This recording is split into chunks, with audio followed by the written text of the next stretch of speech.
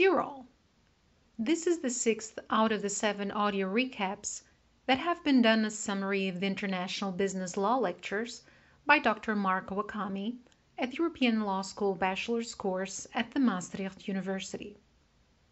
This is a summary of the 6th lecture of the course. It is meant to be a brief overview, which does not replace the attendance to the lectures or the tutorials, the reading of the course reader and of the recommended literature therein. Please mind also that for your memorandum, as you did for your mock arbitration strategy, you are required to cite all relevant articles, which for the sake of time are not always mentioned in this recording.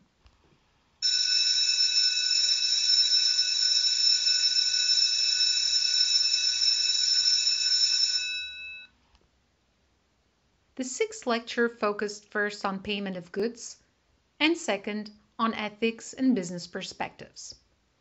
As for the first, we saw there are several payment mechanisms.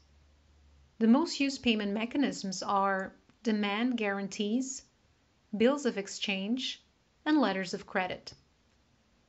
In the demand guarantees, the bank becomes a guarantor, and in the bills of exchange, a party declares in written that they owe a specific amount to another.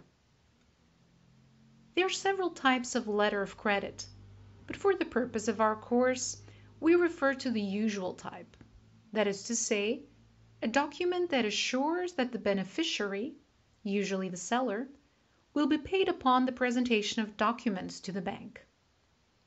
Letters of credit are regulated by a set of private rules enacted by the International Chamber of Commerce, the UCP 600. The way letters of credit work is well described in the numbered scheme that you will find in the lecture's PowerPoint slides. In a nutshell, we have first the sales agreement between buyer and seller and the agreement by the same parties of a letter of credit as means of payment. The buyer, also called applicant here, contacts the issuing bank requesting it to open a letter of credit. This bank will contact another bank, called a confirming bank here, and assure they will pay in place of the buyer. The confirming bank in its turn notifies the seller that a letter of credit has been opened and that the documents seem to be valid, after which the seller sends the goods to the carrier. The carrier sends the bill of lading or consignment note to the seller. From this point on, we have a chain of subsequent reimbursements in this process. The seller sends the documents to the confirming bank that pays the seller. The confirming bank sends the documents to the issuing bank that pays the confirming bank. Finally, the issuing bank sends the documents to the buyer that pays the issuing bank. Last but not least, the buyer sends the documents to the carrier that delivers the goods to the buyer. Of course, there would be much less transaction costs if we could find a way of having huge businesses blindly trusting millions of their hardly earned euros or dollars to totally unknown and distant based businesses. But then they would probably be like,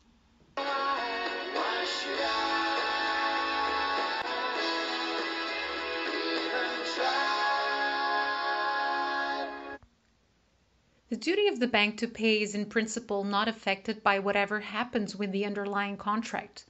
This is, by the way, what the autonomy principle in Article 4 of the UCP 600 is about. As Article 5 very clearly states it, banks deal with documents and not with goods. The banks have the duty of examining the documents according to Article 14. If the documents are not okay, then according to Article 16, banks must refuse to honor the payment or ask the applicant for a waiver. But well, as with every principle, there's always an exception. In this case, the exception is fraud. Guess I'm a bad liar. There can be a fraud in the underlying contract. The seller defrauds or attempts to defraud the buyer, but there can also be fraud in the letter of credit. The seller attempts to defraud or defrauds the bank. If a fraud can be proved, then the applicant may file an injunction for the bank to refrain from making payment. In this case, the bank will circumvent Article 4. After having talked about means of payment and letter of credit more specifically, the second part of the lecture was aimed at discussing business perspectives, namely 1. Risk and cost-benefit analysis, 2. Reputation and corporate social responsibility, and 3. Profits. Very shortly on these three aspects. As for the first, you will see, if you pursue a career as an international business lawyer, that both risks and benefits come from both external sources, for example, regulations and competition, and also for internal sources, for example, processes and people. A robust risk-benefit analysis takes both these sources into account and is very important to an effective management and sustainable business growth. The reputation mechanism is one of the main causes of the current attention of companies to corporate social responsibility. Indeed, the reason why companies care about corporate social responsibility is because they know they need to have the society's validation. For that purpose, firms must keep up to the stakeholders' expectations in terms of planet, people, and profit. A company with environmental and employee-friendly policies builds good reputation, but it is profits what companies really care about. Money, money, money, must be funny in the rich man's world. Money, money, money, always sunny in the rich man's world. Of course, money isn't everything. But for startup company founders, and it's most likely that a few of you will become that, it is a top priority. Now, say you are a company that wants to save the world.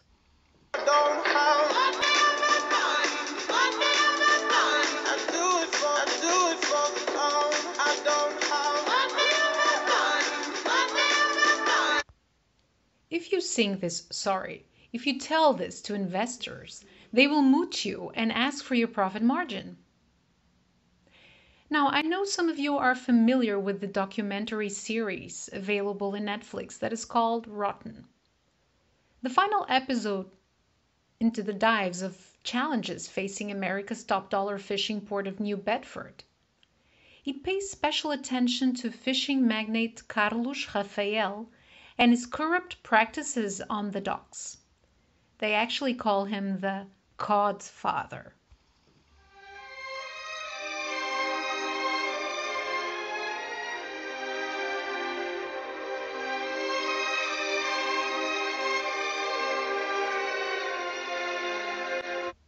It appears that he's originally Portuguese. We say in Portugal, há mil e uma maneiras de cozinhar bacalhau. There are 1,001 ways of cooking cod. And it seems that there are also 1,001 ways of not paying for it. This documentary series shows that for the sake of money, there are environmental protected species which are being harvested, as well as hundreds of fishermen that are watching their way of life disappearing. This is a good example where planet and people are being totally overlooked for the sake of profit.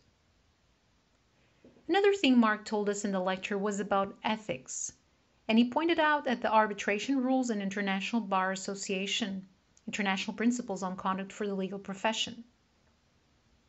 These principles, which you may find in the folder, talk among others about the duties of independence, impartiality, and competence. Having been born in the 90s, I guess, there's a chance you're not familiar with The Cosby Show. This was an American television sitcom starring Bill Cosby, which aired on NBC from 1984 until 1992. The show focused on the Huxtable family, an upper-middle-class African-American family living in Brooklyn. It was TV's biggest hit in the 1980s, and Bill Cosby, Cliff Huxtable in the series, was named as the greatest television dad. Oh, we're talking about a car now. I knew something was wrong when we went down there and the man saw that she brought her father. So the man said, well, I don't think I can find the keys for the car. So I said, well, I don't think I can find the money.